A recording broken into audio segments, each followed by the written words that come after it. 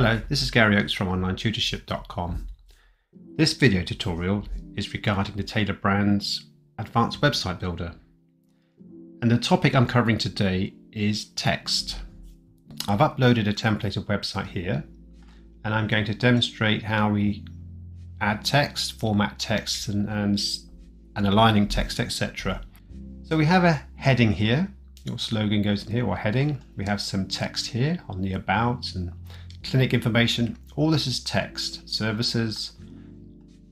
And if I go on to say services page, we have some more text and text. The starting place with text is to format the text how you'd want to see it on the website. And that basically sets the format for the website. And we start this by going into design and global text. So with the global text, we start with the paragraph text. This is basically the general text that we see throughout the website. You can change the font here. I'm going to keep it as it is. The font size, I find 14 a bit small. I'm going to make it as anywhere between 16 or 18. You could have 17. The font color, you can choose a color. Have it bold or italics, but I would suggest, as it's a paragraph text, you keep it as it is. If you have a link, you can underline the link, and you can also have a link color by selecting the color here. Don't miss this one here, more options. Font weight, so we've got normal, but you can have it medium, you can have it light, lighter, bold. I'm going to keep it as normal. And the line height, 1.5 is pretty good. Sometimes double can be good as well. I'm going to stick with 1.5, and that's the line height. Then we get on to the title text. So H1 text is the largest you'd expect to see on your website. So they are the large titles. So something like the slogan here would be an H1 text. And again, you can select the font, the size, the color. As it's a title, I would suggest have it bold. You can have it underlined if you want to. As you can see, this is an H1 text, as it just underlined it as I selected that. I'm not going to have it underlined, but you can change it accordingly. Then we have an H2 title text, and again you can change all the parameters. And you can do this up to 6 levels. The smallest one being H6, and that font size is really small, but again it's a title type text. It's bold. So that's where to start when it comes to text. Let's now have a look at some text. So with this text here, this will be a paragraph text and this will be a title text. Let's see what sort of title it is. So if I click on it, this menu bar comes up. And we can see it's actually an H3 title text.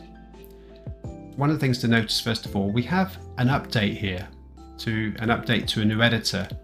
So if you do see this, I would suggest that you update the editor straight away. And it's slightly different to what it was. So once we've changed it, I'm now going to look at the title. There's certain things you might want to do. Want to make it bold. You might want italics, underline.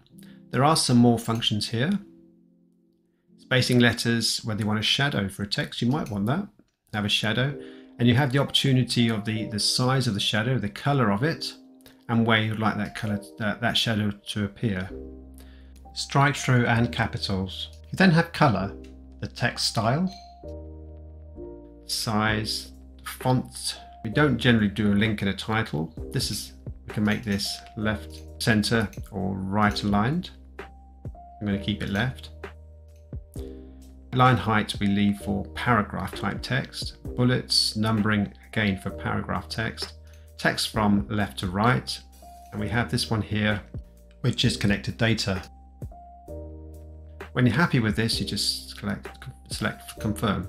And there is a slight shadow around that and it's bold. I'm going to keep it as that at the moment. Now have a look at the paragraph text. Here's the editor. Again, if you want to make it bold, you have to highlight the whole lot. So you can bold, italics, underline. Again, if you want letter spacing, whether it's narrow, wide, or custom, text shadow, strike through, or caps. I'm not going to select any of these as it's a paragraph type text. You can change the color. We've got it down as a paragraph. This is the font size, the font. Here we have links. So you might want something to be a link. Highlight the word, select the link and where you would like the link to go to. So if I click it now, it'll go to an existing home page. So I'm going to keep that. That's what it will do. Again, you can change the format of the text. You can have it to the left, center, right, or you can have it justified. Justified would be in this case. You can change the height to double. I'm going to keep it to 1.5. You might want some bullets as well. So if I just press a return and say, I just put some numbers. So I might want the text to be bulleted. So I can just highlight those and we have bullets or have them as numbers. So you have the opportunity to do some things here. The other one now is this connected data. This is a way to add in certain text. At the moment, there isn't anything. So what I could do now is to come out of this and I'll show you what I mean. So if I now go into content and I have business text and about us. So if I want to say something about us. Okay, so this is a set piece of text. I'll come out of that. Okay, I've refreshed the page, connected data, select. We now have something about us. And I save it.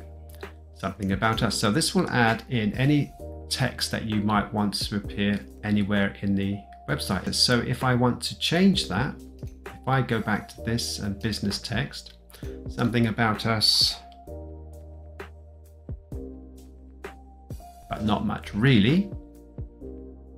I've now updated that. It now updates it here as well. Something about us, but not much really. So this is a way to add in some standard text. The widget is in a column and you can change the width of the widget. There is one other part to this. If I now right hand click, you can now edit the design. It's not just dissimilar to what we've just done. If you scroll down here, you can open the text editor here. This is the color. We've just done that through the text editor. You can add actually an image in the background if you wanted to. I'll show you what that looks like. Image, select. So we've got an image in the background. You can have it as cover, full image, or tiled, or no repeat. But let's go with cover. And where you might want to position it. So you can have it somewhere, I think up the top would be better with the face. And you can keep it in position as well. So as it scrolls, it stays in one place. And you might want to change the image size so that you do see all the image. You might want a background overlay. Let's have a look what that looks like. You might want a color instead of white. You might want a green color. And the opacity, you can change the opacity here. You can have a border. This text here might want to have some animation to it. The animation will occur when we reach this part of the page. And what we want, we might want it to fade in. As we can see there, fade in. And actually, we might want it to fade in from the right. And we have some timings here as well. So we've got it fading into the right. We can preview that here. That's what it looks like. So when you scroll down onto this element of the page, part of the page, this will appear. And you can change the spacing. So this is the spacing around here. So if we've got a border, you see the text is quite close to the border. So we might want some spacing between the text and the border. So if I now go to spacing, at the moment, this box here represents this side inside the box. So let's call it, let's say 5 pixels all the way around. So what that's done now is added some space all the way inside. So this, say this area here is inside the box. So we've done some playing around with this bit of text here.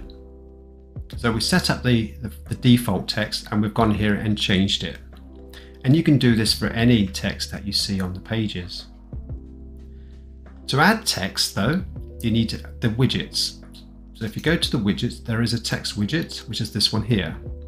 And you just drag this into the relevant place where you want to add the text.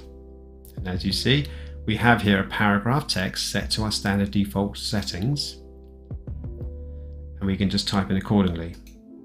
And this format doesn't follow the one we've just played with because we changed the format of the text. So now we've got this in here, and you click this and you say title. And we want this to be not a paragraph, but an H heading 1. You can have it come up here. And if we want some text underneath this, we go to widget, text, drag it under the title, and now we can put our paragraph text in. Delete the new paragraph. What I'm going to do is add in some text we did earlier about us, something about us, but not much really. Instead of dragging text in underneath this, we can say, if you right hand mouse click, add a widget row, so we can add a text below this way. So it's another way to add in text quickly. So if you've got a heading like this one and you want to add some text below, right hand mouse click, wedge it, text below. Then we can add the text below, saves you dragging in a widget. If you want to repeat this, you can say select and copy. And if I just click this again and say paste, it will paste the text below. This is just in case you formatted something in a certain way and you wanted to repeat it somewhere else. Like this one, for instance, we might want to keep the format. So we copy, underneath here we say paste, and now it appears underneath this. Of course you can change the words, but it's a way of actually copying and pasting the text.